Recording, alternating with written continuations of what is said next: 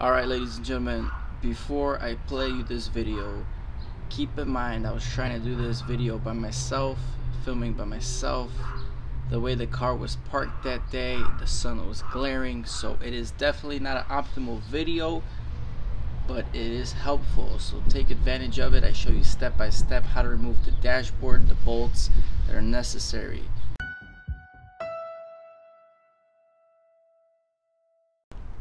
What's up, guys? I know this video's been a long time coming, but we're finally gonna do it, and we're gonna remove the dash, we're gonna remove the upper cluster and try to figure out what's going on, why my fuel gauge is inverting all the time. So the first thing you want to do, pop the hood, 10mm socket. Let's take the battery off. And remember, every time you take the battery off, you need to put in your radio passcode key. So if you don't know it, go to the dealer, contact your dealer, so you have something to listen to once that's done. Now that we're done here, let's move on to the inside. You guys are only going to need two simple tools here. We need a flathead and a Phillips. So the first thing we're going to do, inspect what the hell's going on. There's one screw. I got one screw right over here on the bottom driver's side. We're going to take that off with a Phillips.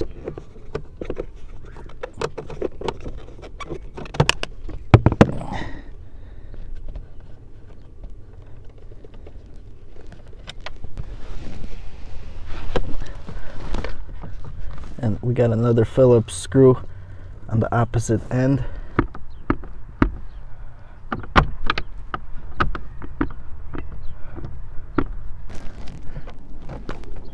We're gonna go ahead and just pull towards you.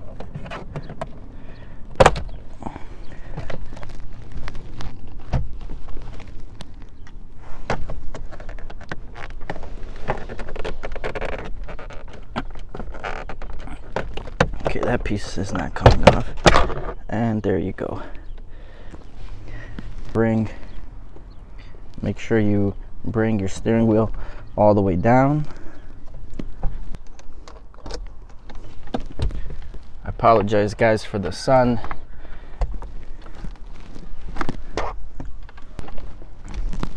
So a side note, you should probably put it in D1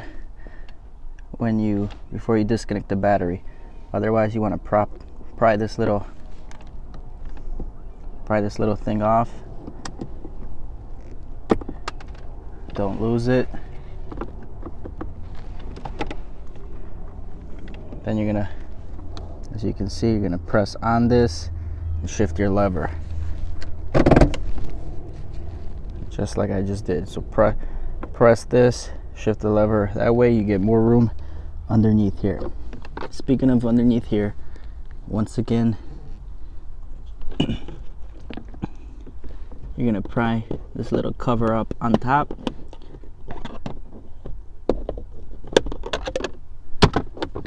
And it's gonna, let's turn on the flash here, huh? Once you pop that little cover on, this is what holds your radio. So you got one screw here, and there should be a second screw there. So I probably messed around with this back in the day.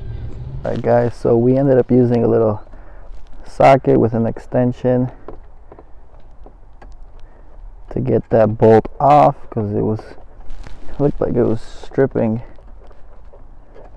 This is probably going to be the hardest part of the process, because you can't really see it. If it wasn't for the camera showing me where the screw is, if I put my head under there, I can't visually see it. So just don't lose the screw.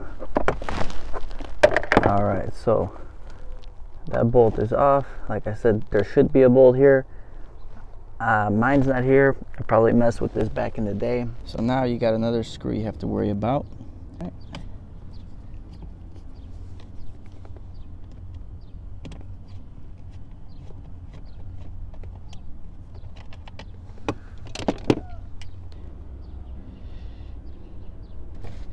You can start pulling apart your dash again.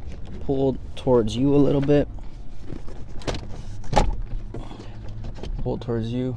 As you can see, the radio already is coming off. So what I'm going to do, I'm going to take my flathead, put a little bit of a cloth under it, pop it under here, under the dash.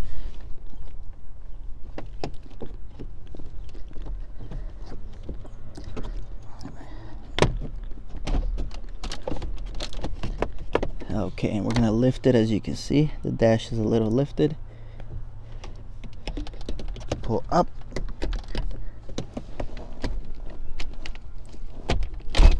There you go, pull up and back towards you.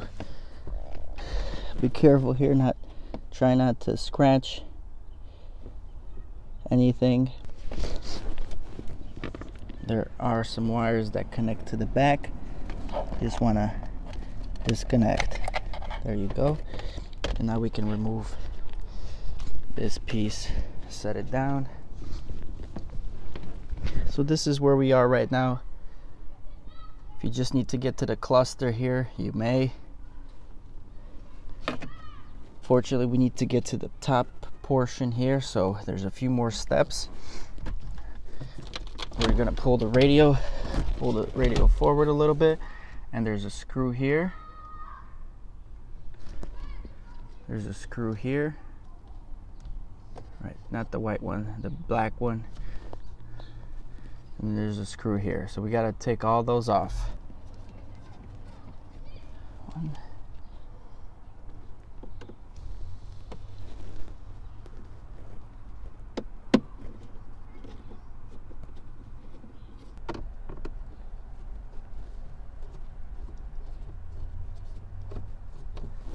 Now that that's loose, we can pry the top.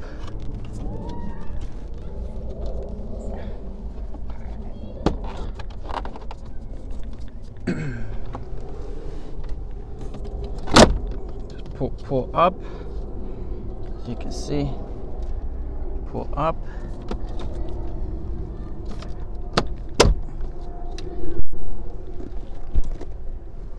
Pulling up is the best method here. And there you go.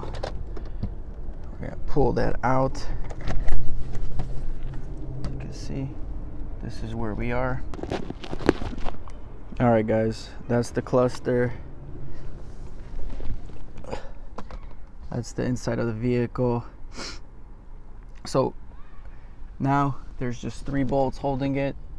1, 2, and 3. Once you remove those bolts, just disconnect this wire that's in the back of it, and your upper cluster will be removed. Now, just to summarize, there's 2 screws that were holding, 2 screws holding this off. You're gonna pop it off. Then there was 1 screw right over here. You want to pop that off. Then you're gonna pop the little panel that's by the power outage, by the power outlet. Pop that little cover off. There's going to be 2 screws holding the radio into place. Once you get those off, you can pop this portion off, which was right here. You pull it up towards you. Make sure it disconnects from the radio here, because it's going to be easier to pull back the radio. So the radio is just pulled back, and then you disconnect 3 screws there. Or I'm sorry, we missed this whole portion. So to get the top piece off, there's going to be 3 screws holding it in. Disconnect, and that leaves us here. So let's take off the other screws here.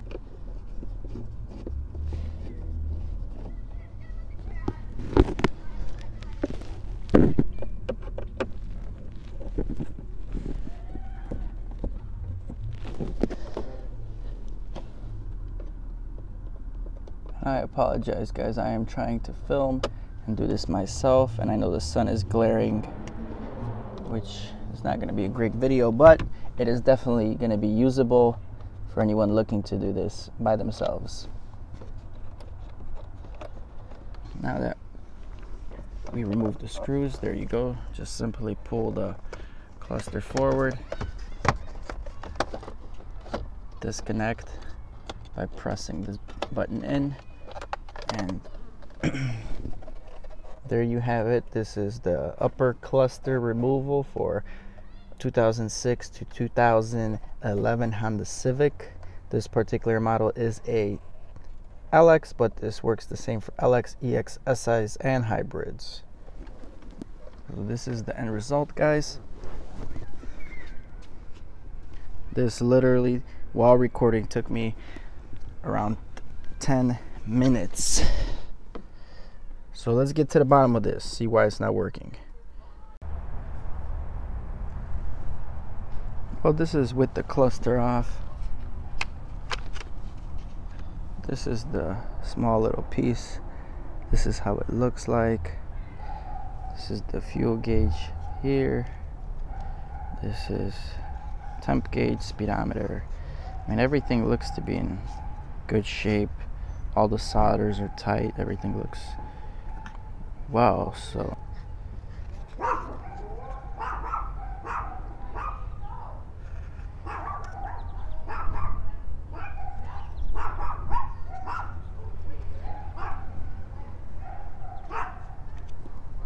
guys, so I got the cluster hooked back up, put the battery back on. I just want to turn it on and see what's going on with it here.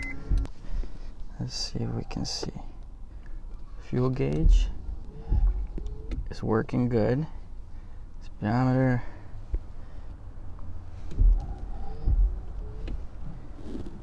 Temperature, everything looks to be well. So guys, like I said, everything works good. I tried moving around some of the parts there and it did not invert on me. So it's really a funky situation, really tricky, but you know, I'm just gonna make sure everything's tight, everything's good here. We're gonna put it back on, and if you see, because I don't see nothing wrong, I can't really tackle one thing here to try to fix it. So if it's still gonna be going and inverting, I mean, either just leave it, drive it, or buy a new upper gauge cluster to fix the issue. And there you have it, guys.